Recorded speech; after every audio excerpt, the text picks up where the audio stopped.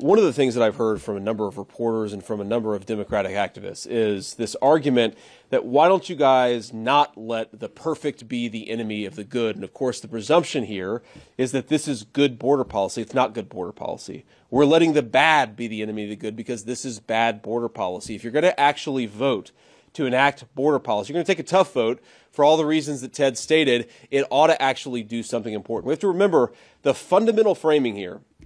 This is what so much of the reporting ignores about this border crisis. The fundamental framing here is Joe Biden has every tool at his disposal to end the border crisis tomorrow. So what we're trying to do with this law is constrain his discretion and force him to do the job that he refuses to do. We're trying to force the president to do what he already could do under existing legal authority. And yet, every single provision of this legislation, or nearly every provision of this legislation, allows either Secretary Mayorkas or the President of the United States to waive the enforcement mechanisms.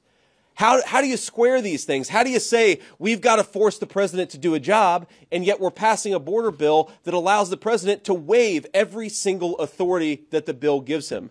We do not need to give Joe Biden more tools. We do not need to give Joe Biden a border security bill, which is really, as Roger Marshall said, a Ukraine first bill masquerading as a border security bill.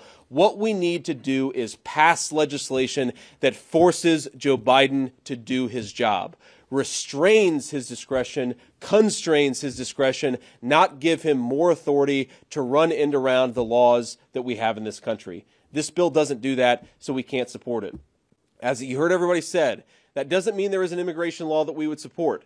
There are a number of provisions in this bill that if they were made better and actually forced Joe Biden to do his job, we'd all vote for it. I'm maybe the biggest skeptic of Ukraine aid in the United States Senate.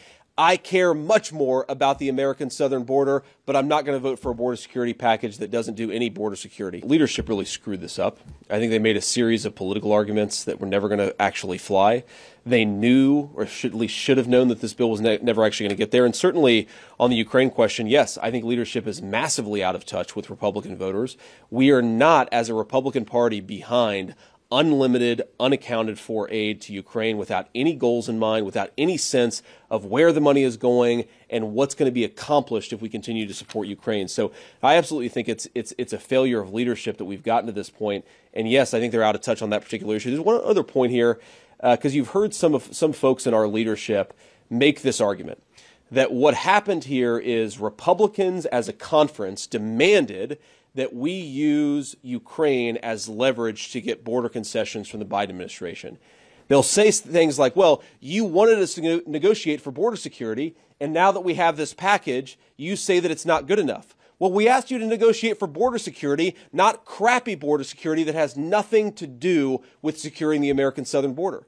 So this idea that we signed a political death compact where we wanted to negotiate for border security, so we're therefore committed to supporting any package that comes out of these negotiations, is ridiculous. If you had a bill that said we're going to legalize 12 million illegal aliens, every single Republican, I hope, would vote against it. But we're not committing ourselves to voting for this thing just because we entered the negotiation. And the idea that we are, and you hear this from some of our leadership, and hopefully they will stop, the idea that we committed to supporting whatever came out of this negotiation is pure, unadulterated bullshit. We supported a negotiation to bring common sense border security to this country. We did not agree to a border fig leaf to send another $61 billion to Ukraine. When you go into a border security negotiation, as complicated as immigration law is, and you make it entirely secret, that gives a massive asymmetric advantage to the team that has more lawyers. So on the one hand, you have the Democratic majority, you have the Department of Homeland Security, the Department of Justice, you have the army of lawyers that they have, and on the other hand is James Lankford and his staff negotiating in secret. The idea that any person could negotiate successfully to a border security package that wouldn't have multiple loopholes in it is crazy. These guys have a massive advantage. It was a huge mistake. I don't know who in leadership made this decision, but if it had been out in the open, okay, we have a number of good immigration groups. We have a number of good advocacy organizations that could have helped us level the playing field. The fact that it was done in secret, I think, was by design, and it was done to sabotage real border security.